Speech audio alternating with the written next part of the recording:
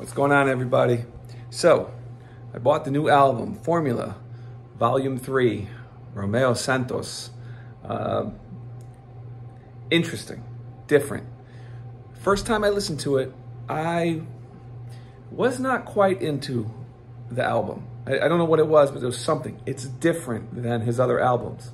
Now, I'm telling you, I believe Golden is the best album. Utopia is pretty good, but Golden is hard to top. When it comes to Formula Volume 3, it is a softer tone, and he experiments a little. There's one song that's merengue. It's 15,500 noches. I'm not saying 15,500 in Spanish because I don't know how to say it. But the first song, Bebo. Now, I skipped the intro. I'm not that big of a Cat Williams fan. Nothing wrong with him. It's just not my thing. So when you get to the first song, Bebo, I thought he was talking about a young child or maybe his son. But he's actually, I guess he's talking about the past tense of drunk, so borracho. And it's a very soft song, soft tone to it. Second song is Ayúdame, if I'm saying that correctly, Ayúdame. And another one where it's almost as if Romeo's taken a step back from what he used to do, which is, you always love Romeo. You're never going to forget me.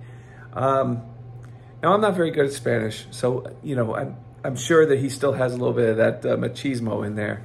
And I don't think there's anything wrong with it, but it's a different tone of music. It's a different tone of song. The third song is called Boomerang, and it continues the story. It's almost as if he put this album together as one continuous story.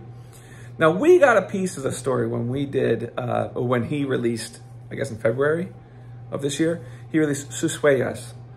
We got a piece of the story, you know, the Arráncame todo, prefiero morir, you know, and he's saying that, you know, your fingerprints, right, Sus Huellas, your cuts that you leave on my body, I prefer death. It's just a different tone for a Romeo album, and I'm impressed. I'm going to say that I'm impressed. What's the fourth song? So we did Bebo, Ayúdame, Boomerang, and then the next one. Give me a second. Sexy con ropa. There's a line in the song, and he says, I'll F you on the dance floor if you let me. This is an interesting song. This seems very different. There's a lot more English in that one. And I don't know. I'm listening to it, and I keep playing that one over and over. I don't know if it's back in the day. I was a kid, and, you know, you go to the dance club, and, you know, you're young, and you're thinking, oh, man, let me just see. Let me just, you know, hopefully she likes me or whatever. This is a creative song, Sexo con ropa. Anyway, I'm not going to give too much away for this album because Cynthia and I want to do reactions to the videos. Now, if you notice, I didn't mention the Rosalia and I didn't mention Justin Timberlake.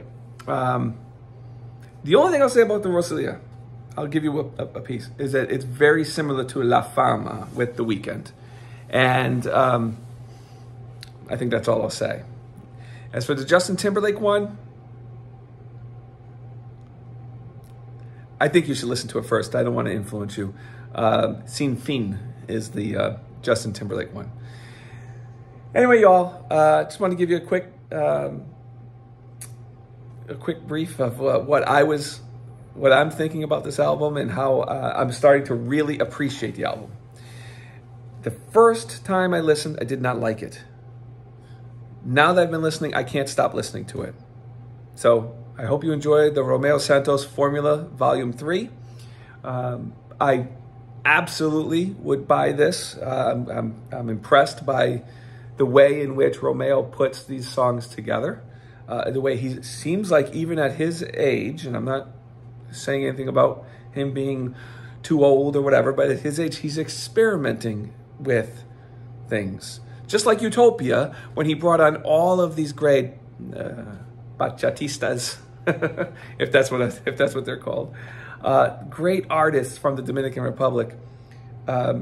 He's creative in this one, and I think you'll really appreciate this. And I think that this is an award-winning album. That's what I'll say.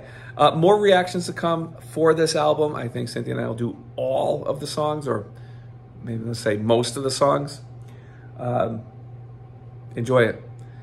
Have a good Labor Day weekend if you're in the United States. Enjoy your weekend if you're in España. And take care. Later.